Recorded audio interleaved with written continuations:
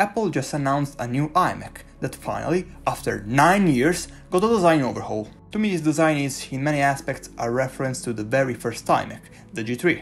I mean, it has the different color variations, the white bezels, but most importantly the same target. When Steve Jobs returned to Apple, he envisioned this 2x2 matrix of Macs Apple should have made, because at the time Apple had a massive lineup of just slightly different products. It was extremely confusing for the users, and the Macs themselves were also very boring and uninteresting. So, he decided to invest all of Apple's energies in creating just 4 Macs, 2 for the basic users, 1 desktop and 1 laptop, and 2 for the professional users. Again, 1 desktop and 1 laptop. Of course, the basic user's desktop ended up being the iMac G3 I mentioned before, and this new M1 iMac seems to have been created for the same exact purpose really. The marketing, and again, even the design, make this very clear. But as I said before, Apple also made a laptop for the same basic users, the iBook. This one was marketed as the iMac to go. Can you tell why? Yeah. And the design of Apple products in general, not even just the Macs, continued to be somehow consistent across all products all the time with each new design fad. Why shouldn't they do the same thing again?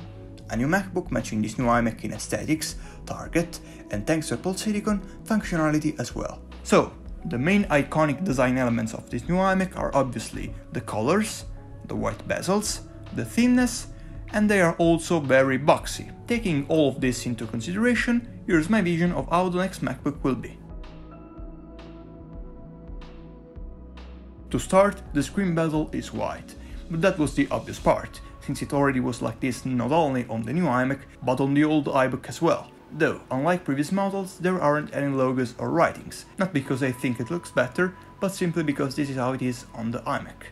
Very simple and minimal. The keyboard is also white, again, like it was on both the iBook and the iMac. As you can see, all the same colors from the M1 iMac are here, but as you may have already noticed, all the variations of this new iMac, except the silver, have this two-tone design.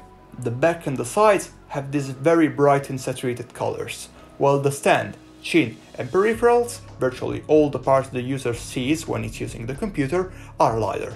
I think they may have done it this way to prevent the user from getting tired of the color, but I am not sure. Anyway, to maintain this AMA concept, I made it so that the bottom part of the laptop, the one with the keyboard, I/O and everything else minus the screen basically, has this lighter color, while the brighter colors are reserved only for the screen part, so that during use the user won't be distracted by the saturated colors that will instead be shown to everyone else. Basically how it already is on the iMac.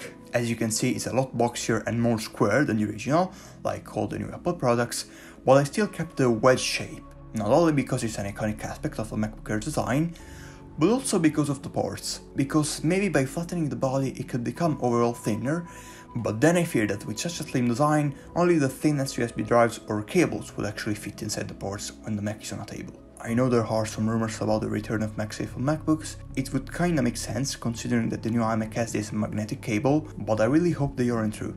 For the simple fact that having another type of MagSafe that's completely different from the one on the iPhones would just make everything a lot more confusing, and for the love of God, we don't need another cable.